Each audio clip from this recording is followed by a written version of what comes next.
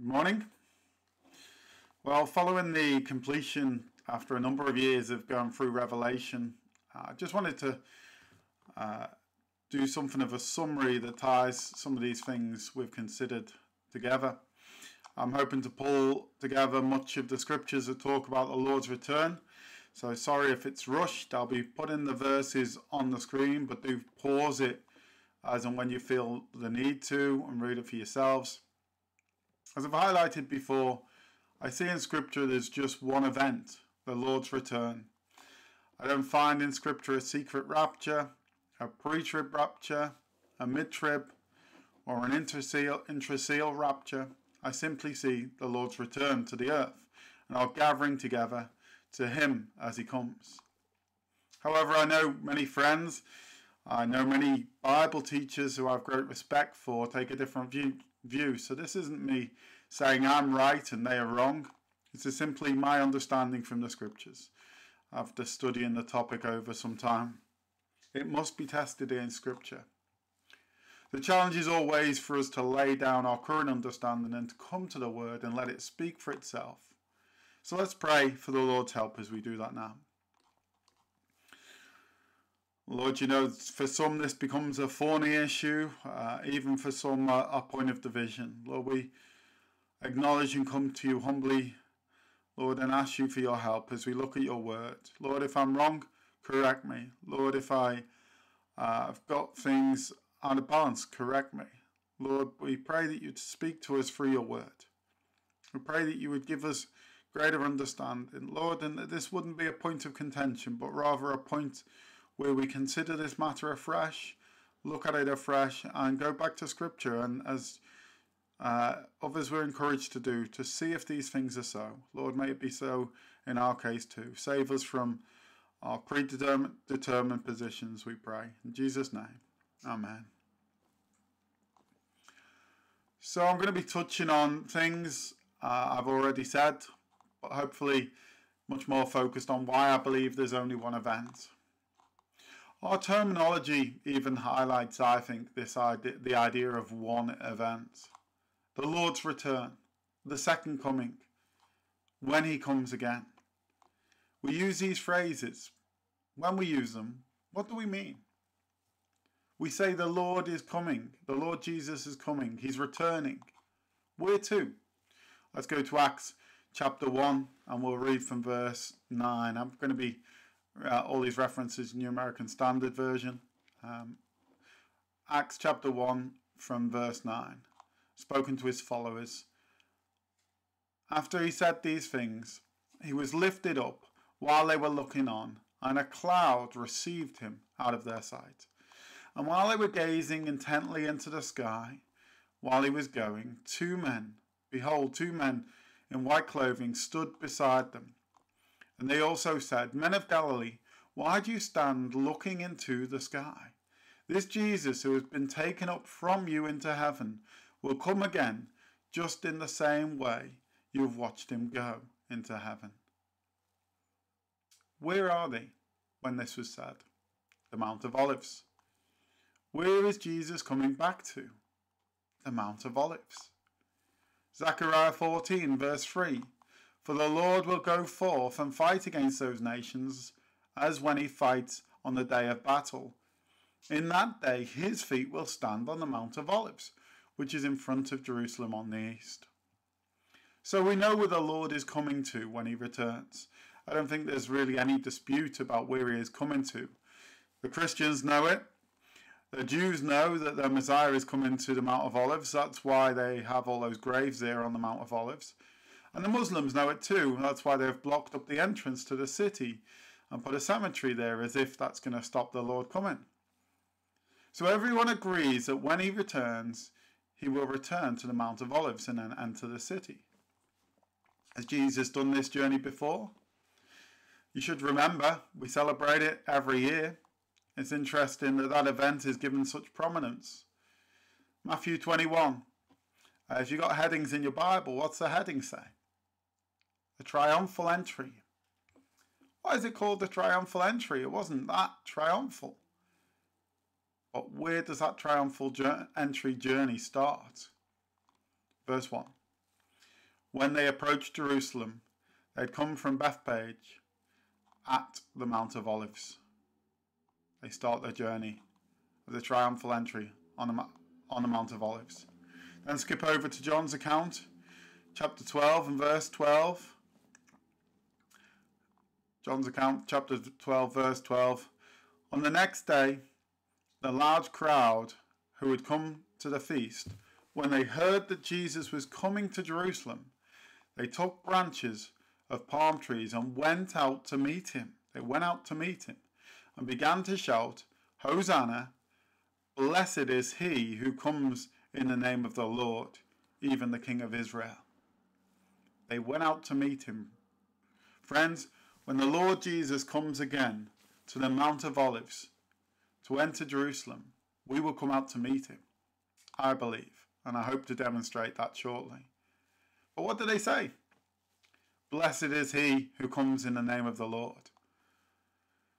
When the Lord later weeps over Jerusalem, what does he say? Matthew chapter 23, verse 39. Matthew 23, verse 39. For I say to you, from now on you will not see me until you say, blessed is he who comes in the name of the Lord. Do you see? The same place, same words. The difference won't be on a humble donkey this time, but on a white horse, as we see in Revelation 19, verse 11. Revelation 19, verse 11. And I saw heaven opened, and behold, a white horse, and he who sat on it is called Faithful and True, and in righteousness he judges and wages war. We've just read and saw heaven opened. And as he went away after his ascension, heaven was opened. And it talked about a cloud receiving him out of their sight. So we know where Jesus is returning to, the Mount of Olives. And we're seeing a shadow of that triumphal entry. So then the question is, how will he come back? What will it be like? Well, we've just read the clouds will receive him and that he will return in like manner as he ascended in Acts. And in Revelation 19, the heaven is opened when he returns to the earth.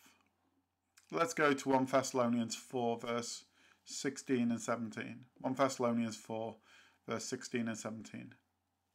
For the Lord himself would descend from heaven with a shout, with the voice of an archangel, and with the trumpet of God, and the dead in Christ will rise first. Then we who are alive and remain will be caught up together with him in the clouds and meet the Lord in the air. So we shall always be with the Lord.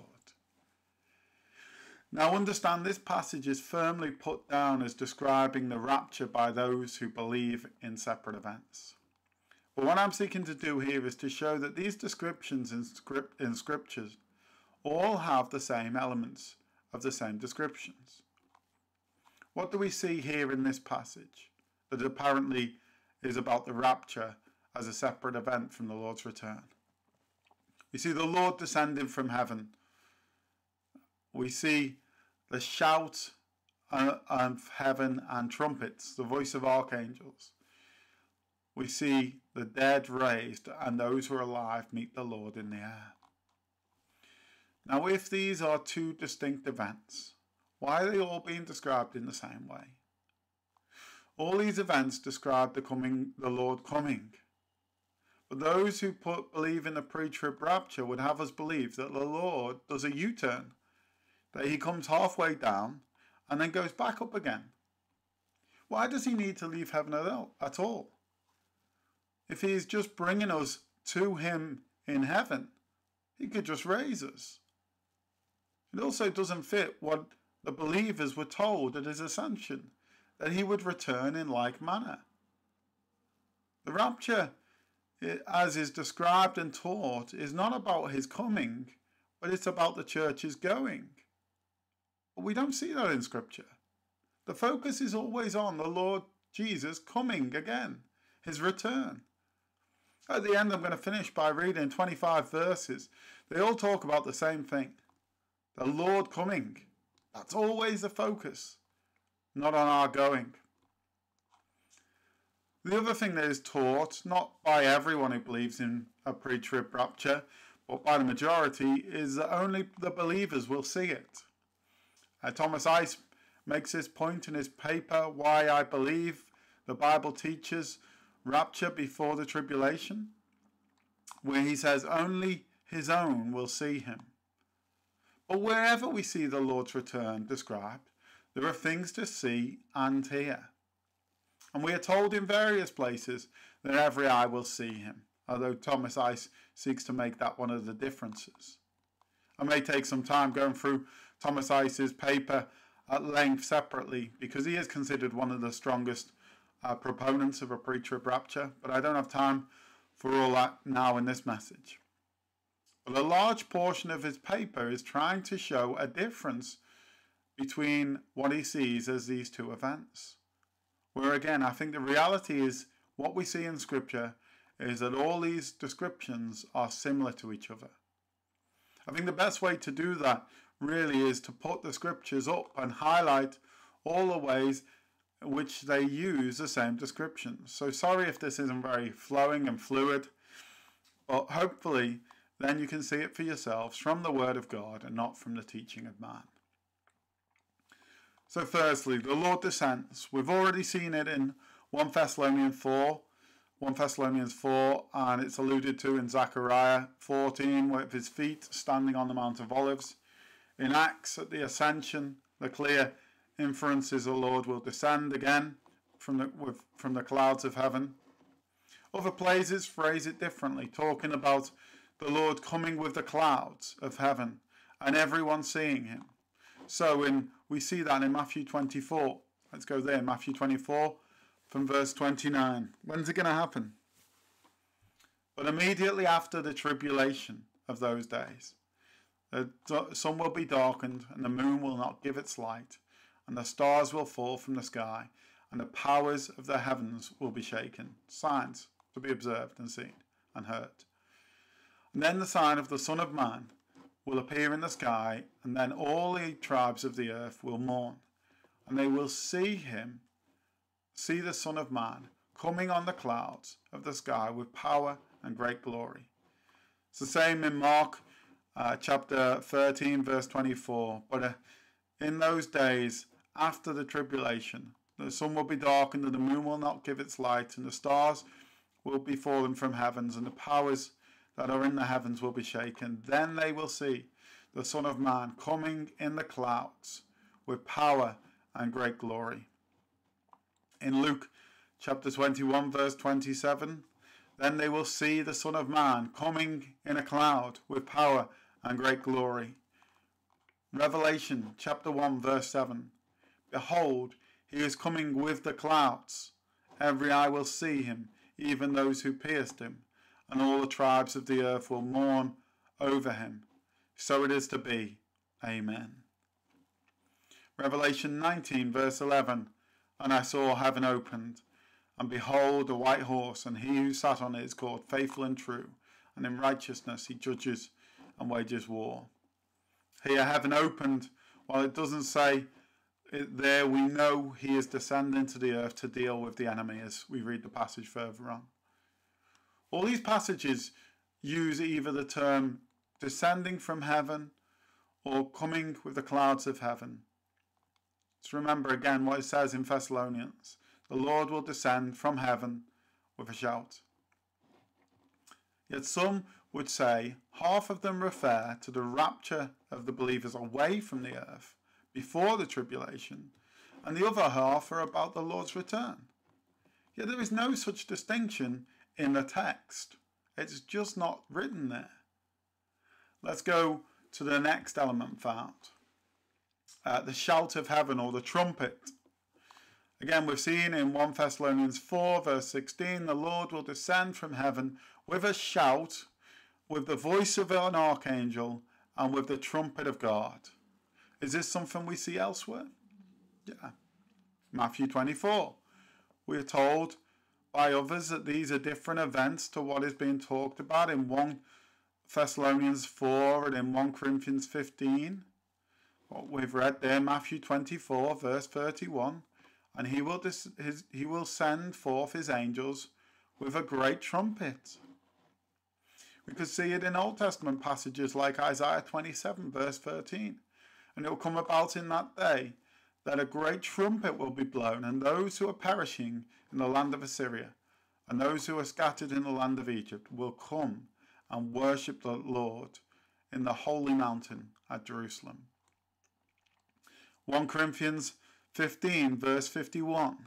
Behold, I tell you a mystery. We will not all sleep, but we will all be changed. In a moment, in the twinkling of an eye, at the last trumpet. For the trumpet will sound, and the dead will be raised imperishable, and we will be changed. Revelation 11, verse 15. Then the seventh angel sounded, and there were loud voices in heaven, saying, the kingdom of this world has become the kingdom of our Lord and his Christ, and he shall reign forever and ever. And if you remember, there are 7 trumpets. That was the last of them, the last trumpet. So again, spread through the various passages, we see the shout of the angels and trumpets. But there's no distinction between the two. Those sections where people say, oh, this is speaking of the rapture and this is speaking of the Lord's return and the day of the Lord.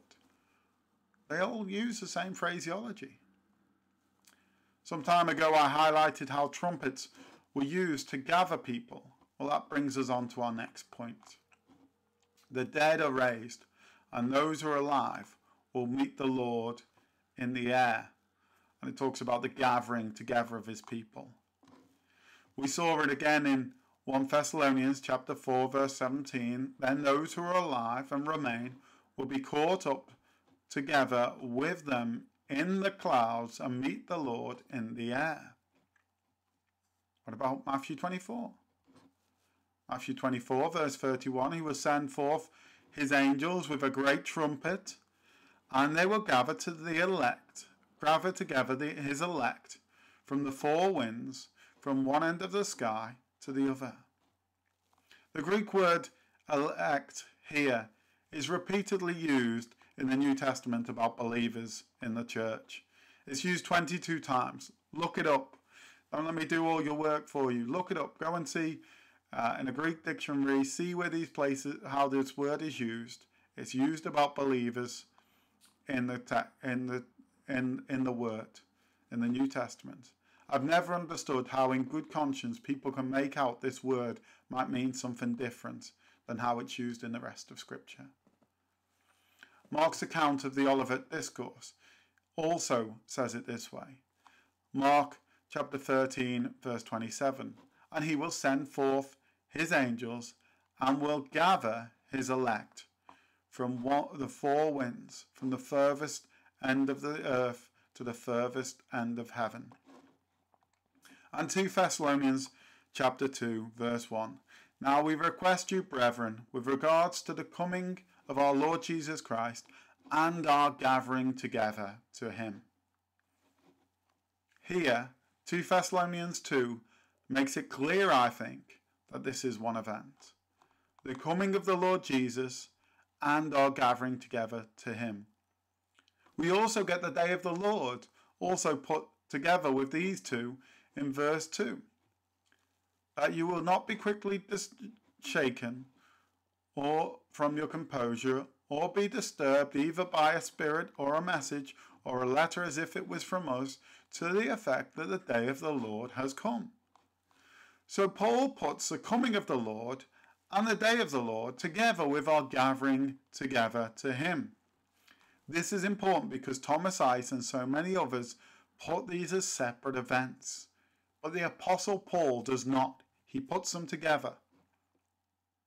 It's important to see because while they will say one passage is talking about the rapture event and one passage is talking about the return of the Lord to the earth, the fact is nowhere in Scripture are they described as separate events in the same place.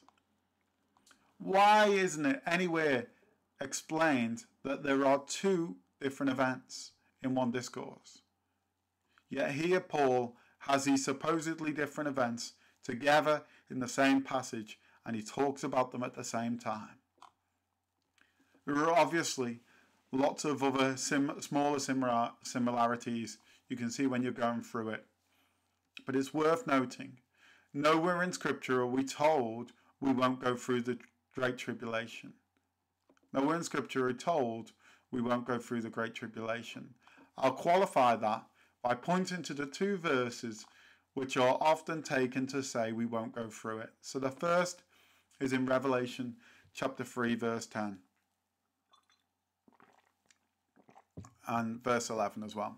Revelation chapter 3 verse 10 and 11, I'll read it as it's written. Because you have kept the word of my perseverance, I will also keep you from the hour of testing, that hour which is about to come upon the whole world to test those who dwell on the earth. I am coming quickly. Hold on fast to what you have so that no one will take your crown. So at first reading, you can see why those who are looking for verses to defend the position of a pre-trib rapture would use this verse. The problem here is the Greek word tereo, which has been translated keep. Now I hate it when people say, oh well, this word doesn't really mean that. But do look this up for yourselves. See where this is used. To translate it as keep you from seems to read into the word something that isn't there. But the point is, look it up. See how it's used. Use a Greek dictionary in the lexicon. This word means to watch over, to guard, to keep, to preserve, or to observe. It's found 65 times in the New Testament. Sometimes it is translated keep. For example, keep the commandment. Also, keep watch over him. Or keep guard over him. Other uses, it's about reserve, preserve, keep, watch over. In all these various places, it has the idea to preserve, but nowhere else is it translated keep from. This is God promising to watch over and preserve his people during this time of testing. Please see it for yourself. Don't take my word for it, because it is important in this instance. The translation has made quite a bit of difference. Check it out for yourself. See what I'm saying is so. The 65 other references, you can see how this word is used and translated there. Of course, it certainly doesn't say, I will take you out of the time of testing.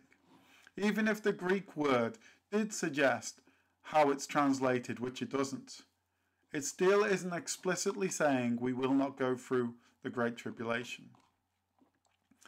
The second verse, which people take, is 1 Thessalonians 5, verse 9.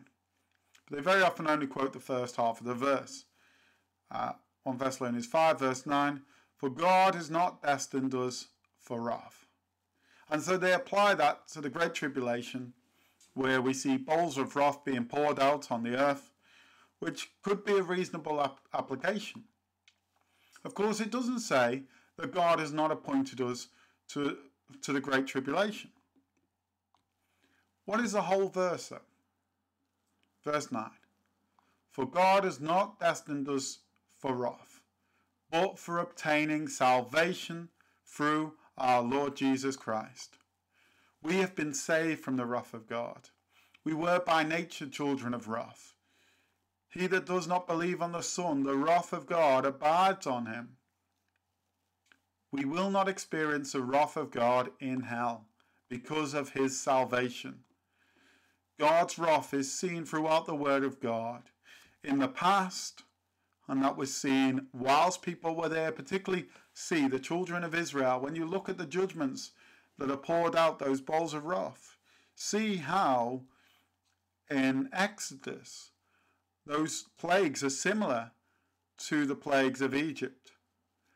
But the children of Israel were in Goshen. They were kept They were preserved.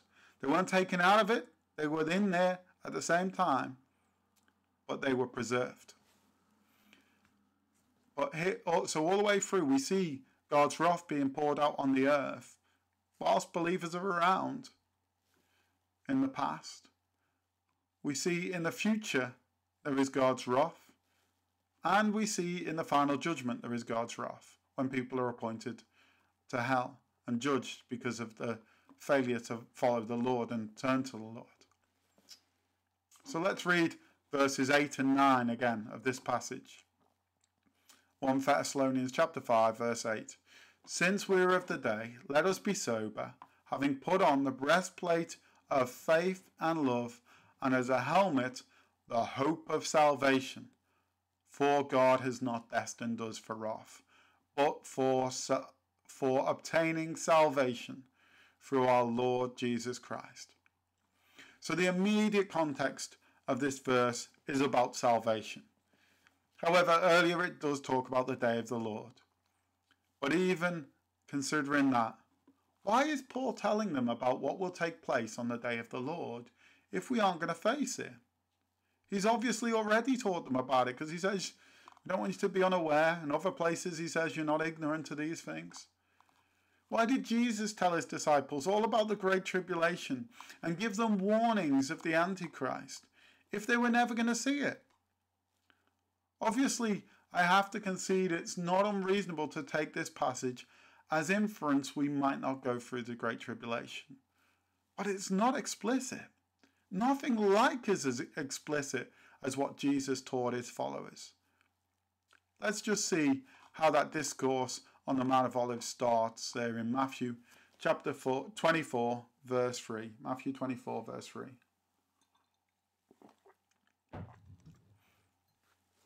And he was sitting on the Mount of Olives, and the disciples came to him privately, saying, Tell us, when will we see these things happen? And what will be the sign of your coming and the end of the age? Notice who asks and what they ask. Who asks? The disciples privately. So he's not teaching in a crowd of people. So the disciples privately. The future leaders of the church, the writers of the gospel. These are people that are going to take the message out. Most of them will take the message out way beyond Jerusalem. Yes, most of them were Jews, but they are his followers. They are not unbelievers. And what do they ask? They ask about the signs before his coming and the end of the age. The clear inference is that they believe that Jesus will return at the end of the age.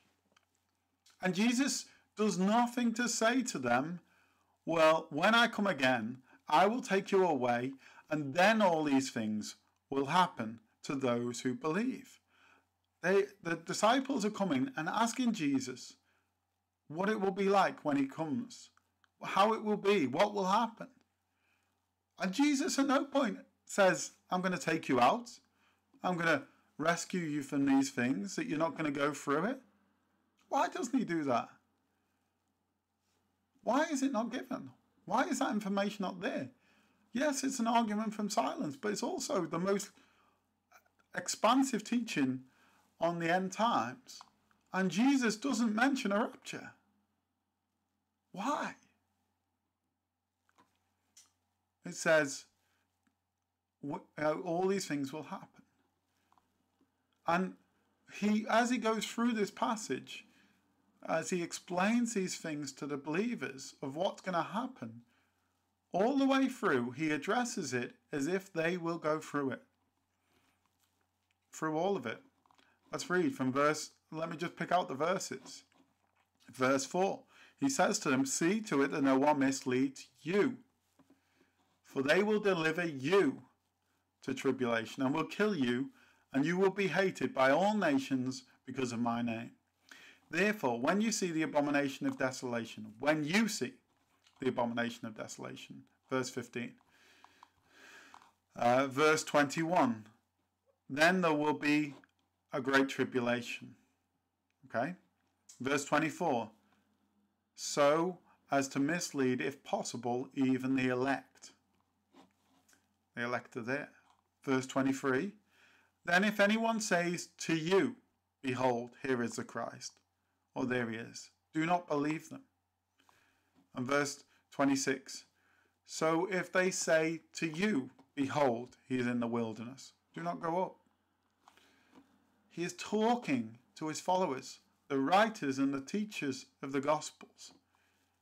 And he is explicitly saying, after the tribulation, after the great tribulation, the Lord will return.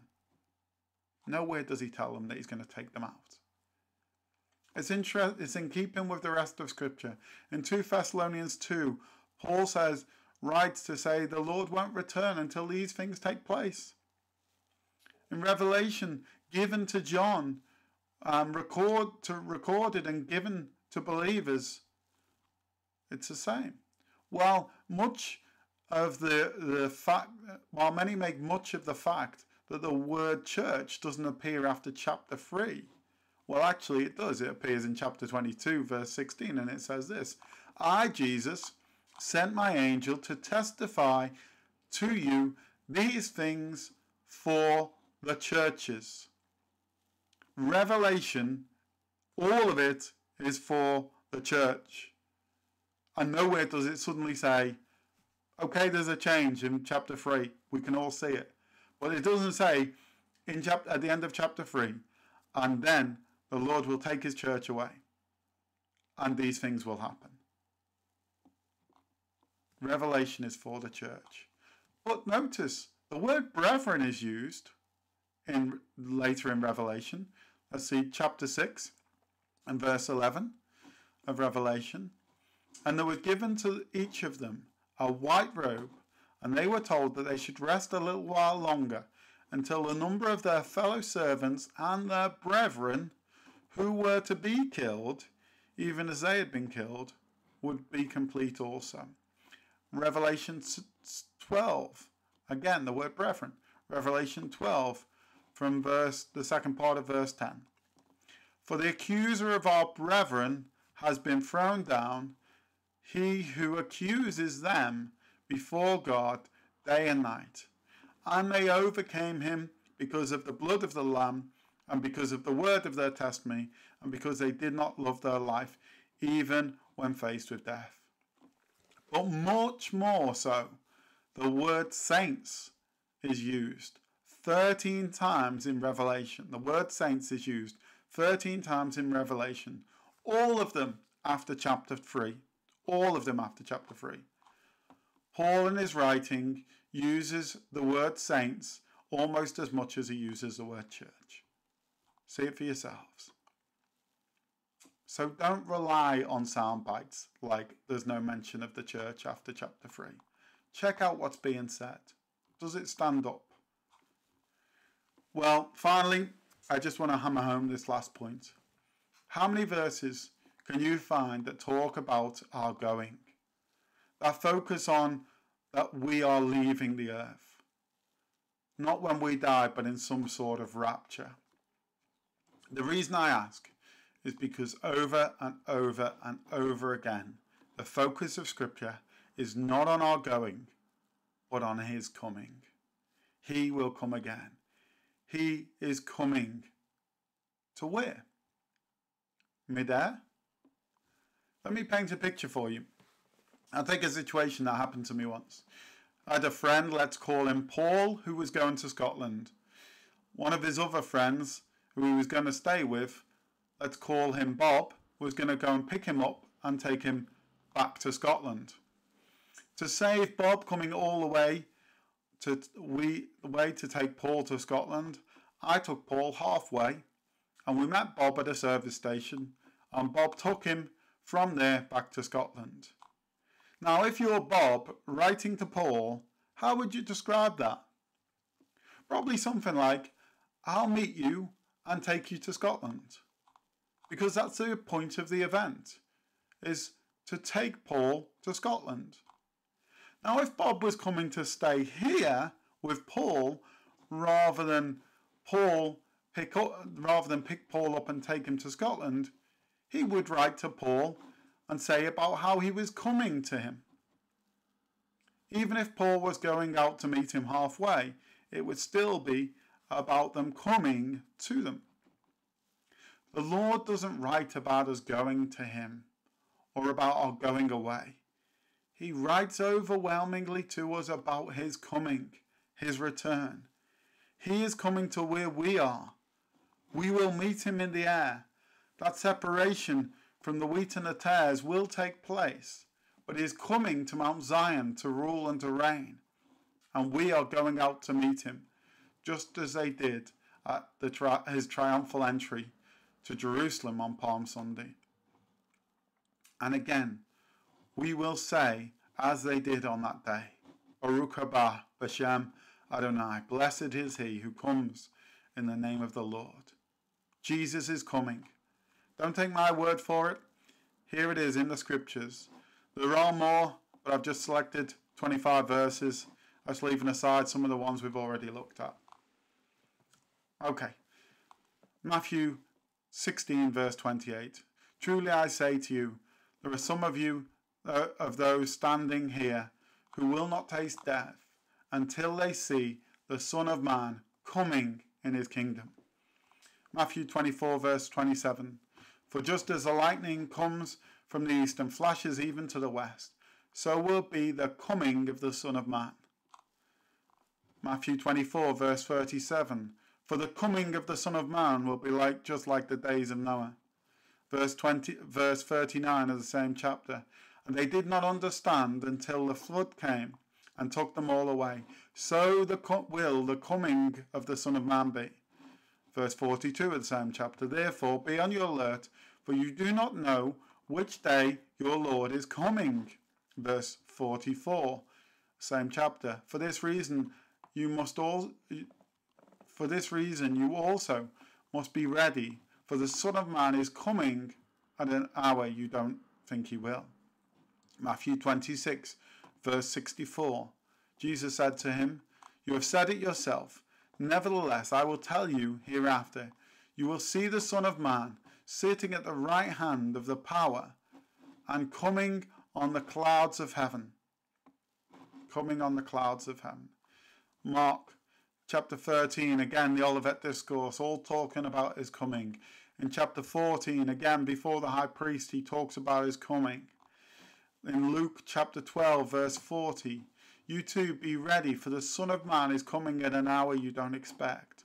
Luke 21, verse 27, then you will see the Son of Man coming in a cloud with power and great glory. 1 Corinthians 15 and verse 23, each in his own order. For Christ the firstfruits, and after that those who are Christ at his coming. 1 Thessalonians 2 verse 19. For who is our hope or joy or the crown of exaltation? Is it not even you, in the presence of the Lord Jesus at his coming? 1 Thessalonians 3 verse 13. So that he may establish in your hearts without blame in holiness before the Lord, before our God and Father at the coming of the Lord Jesus with all his saints. 1 Thessalonians 4 verse 15. For we say this to you by word of the Lord, that we who are alive and remain until the coming of the Lord will not precede those who have fallen asleep. 1 Thessalonians 5 verse 23. Now may the God of peace himself sanctify you entirely, and may your spirit and soul and body be preserved complete without blame at the coming of our Lord Jesus Christ. 2 Thessalonians 2 verse 1. Now we request you, brethren, regards to the coming of our Lord Jesus Christ and our gathering together to him. 2 Thessalonians 2 verse 8. Then the lawless one will be revealed, whom the Lord will slay with the breath of his mouth, and bring to an end by the appearance of his coming. James chapter 5 verses 7 and also verse 8. Therefore be patient, brethren, until the coming of the Lord. For the farmer waits for the precious produce of the soil, being patient about it until he gets the early and late rains. You too be patient. Strengthen your hearts, for the coming of the Lord is near. 2 Peter 3 verse 4, saying, where is the promise of his coming?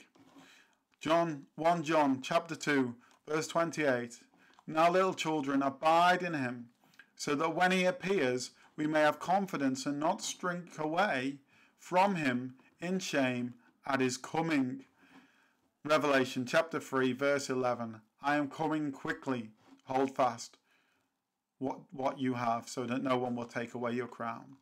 Revelation 22 in verse 7, and behold, I am coming quickly. In verse 12, behold, I am coming quickly. In verse 20, he who tests about these things says, yes, I am coming quickly. Amen. Come, Lord Jesus. Hallelujah, dear friends. He is coming to rule and to reign. Amen. Come, Lord Jesus. Let's pray. Well, Father, we've rushed through these scriptures in many ways. Lord, we pray that you'd help us if we need to go back, look over them. Lord, we pray that everything would be tested. Lord, we pray that we would examine, that we would search, that we wouldn't sit back and lean on our own understanding of what we know so far. Lord, we thank you that you're not done teaching us. Lord, as we go through our lives, Lord, we thank you for the many times you've corrected and changed our thinking. Lord, we look to you. Lord, we want to be right on this subject. Lord, I want to be right. I don't want to just trust in what I've learned thus far. Lord, if you've got more to teach me, Lord, and I'm sure you have, Lord, I look forward to that and seek and pray that you'd help me to search your word. And Lord, I pray that for my brothers and sisters in Christ, that we would search the scriptures and see if these things are so. Save us from our preconceived ideas, we pray, Lord Jesus. Teach us, we pray. Humble us. But Lord, also keep us unified, even though we may disagree on these issues. Lord, we thank you that our hope is in the Lord, that we are looking to you. Lord, we pray that you prepare us for the days that are ahead of us. But Lord, that we would keep in close fellowship with one another, all the more as these days draw near. In Jesus' name we pray. Amen. Amen.